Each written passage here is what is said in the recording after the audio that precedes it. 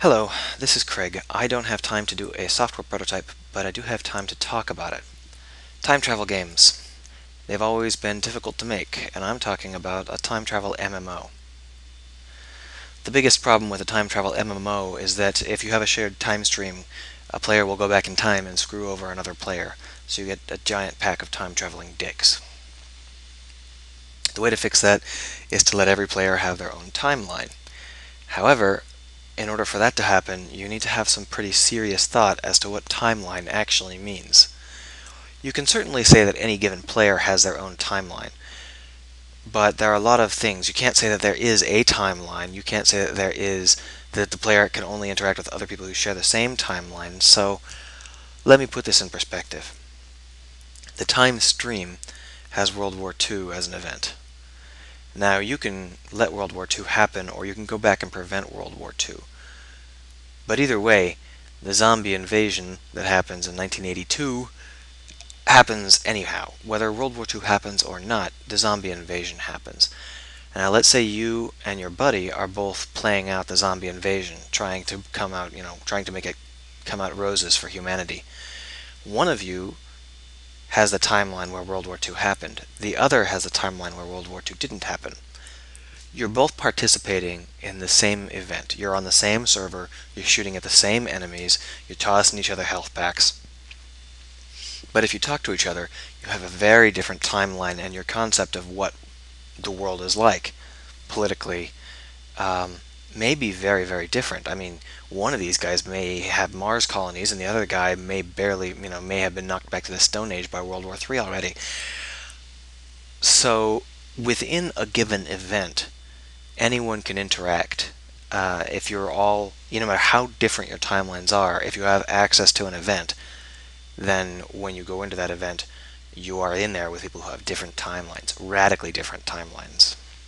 And I'm using World War II because that's a classic, but in reality, you wouldn't want to build off of human history. You'd want to create a new history because it would be very, very difficult to come up with a representation of Earth history that anyone could agree on.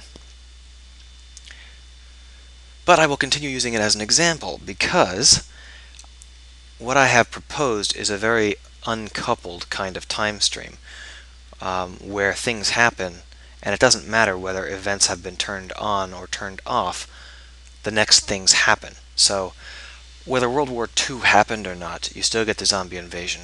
Whether World War II happened, whether the zombie invasion happened, you still get Mars landings, you still get the internet. These events can be turned on and off independently to customize your timeline as you prefer. But there are certain threads. For example, if we were to say that World War II led to the creation of the atom bomb, which led to the bombing of Japan, these events can't happen unless World War II happens. So if someone turns World War II off, these events just vanish entirely. You don't even get the option to turn them on. Now, it may be that someone comes in later on and creates a duplicate entry point for these events, and so if World War II is off, you still get some kind of crazy event pattern that leads to the same event structure, the same chain of linked events. But by default, this event chain only can happen if it's an unbroken chain of events. So it's not that there's no causality, it's that there are specific events which are caused by other specific events, but by and large, each of these is distinct. So the zombie invasion has a bunch of events that happen because of the zombie invasion, and they get turned off if you turn the zombie invasion off, but that doesn't turn off the invention of the internet or whatever else you're doing. This loosely coupled event streams, I guess you could call it, is quite robust, and since each player can turn events on and off as they see fit, that means that they can customize their own time stream without interfering with any of the other players' time streams. Now the question then becomes, well, what's going on? I mean, how is this a game? Well, one of the fun things you can do is you can explore the timelines. The game has to have a time engine. It has to understand what an event does. So if you turn certain events on and off, that affects the reality of your current state. And similarly, if you go back in time, then you get what happened with these events, but you don't get what happened in the future. So you need to have a time engine that's fairly creative. And that means basically what you need is a giant crafting game. Except for it's not the players that are doing the crafting. So you get a ton of semi-unique crafting, and you get this chain of, well, object A leads to object B, and you combine that with object C to create object D. And these are things like specific kinds of weapons or cities or cultures. And you basically can craft a specific kind of culture, tweak it to be as unique as you like, by changing the timeline. So if you want an America which is a theocracy, then you tweak certain events. If you want an America which has colonized Mars, you tweak certain events. And you can go into those timelines and you can equip yourself. You can take people from those timelines and carry them with you into other timelines. And so in one way, you can explore these timelines to try and find the best equipment. Or you can set up shop in some of these that you find particularly appealing and make a home in them. So even though the gameplay is probably very similar to any other massively multiplayer game in terms of mostly being basic combat combined with stupid fetch quests, the difference is that the fetch quests radically alter your world. There is some question as to how much the players are allowed to modify. Is the time stream built by the designers, or is there some way that the players can build their own time stream?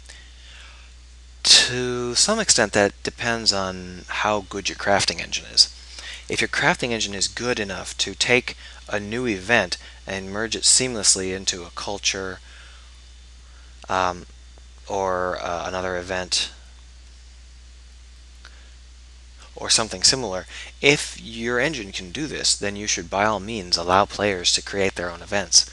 How you do so is probably just a matter of picking out a type of event and then adding in the actors. For example, Jack goes to work. That's a short travel, and you put work on one side and Jack as the actor. And then if people want to go back in and change it, the game understands that this event here, this short travel, is something that happens by car or train, and it relies on Jack waking up and a couple of other minor details, so a player could go in and fuss with it by, say, breaking Jack's alarm clock or his car, and he wouldn't be able to go to work. On the other hand, if Jack is going to Mars, that's a much longer distance to travel, and you're not going to be able to break that by simply turning off his alarm clock. There's too much riding on it, too much important stuff happening. So you'd actually have to go through a quest, some kind of actual, probably a very combat-heavy quest. Anyhow, the core problem of this game is not the time travel so much as the crafting engine, the way which the computer understands events and can build a concrete result. It's basically impossible to do this by hand. You absolutely need to have an algorithm which can go through all of the players' events that they've turned on and off and output a coherent result. Obviously, not every event is going to matter, but the result still has to be coherent. So, to put this in perspective, if you were going to do this on your own, you would have to make a version of modern culture that is entirely based on Rome not falling, or any other particular nation in history not falling. So you can't really do that. That's just too much work. And there is no team on the planet large enough to do that. Instead, you basically have to allow players to build timelines out of atomic events that they specify. They build event chains, which are more powerful. They build standalone events, which are weaker, but maybe affect them more than other people. And by introducing these events and turning them on and off, they can customize their own personal reality to include the things they want it to include. And they can invite their friends over. Sharing these is quite simple. You just tell a friend that you can toss him events. You tell him where to go, and he will see that the event happens. The events would normally be hidden unless they were made public via some mechanic. So a lot of players will have private events that just don't matter to the average time traveler, or the average time traveler misses them. For example, a very secret World War III event. Maybe a time traveler goes back in time and creates World War III, but he does it in an unusual way, and nobody realizes that that can even exist. And since he's only modifying his own timeline, nobody else ever notices or ever realizes that World War III can be created in that way. And that may have a very, very different outcome than a World War III created by someone else in the same basic manner, but with a different event. This crafting engine is largely fictional, but it is not impossible. It's just very difficult. And that's basically why I don't have time to program it.